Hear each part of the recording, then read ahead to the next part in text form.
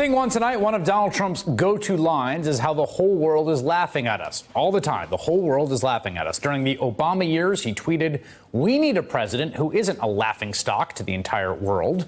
And yet today, we have a president at the United Nations where almost literally the entire world was laughing at us.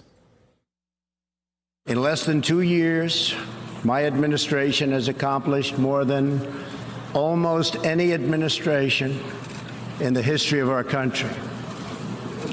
America's so true.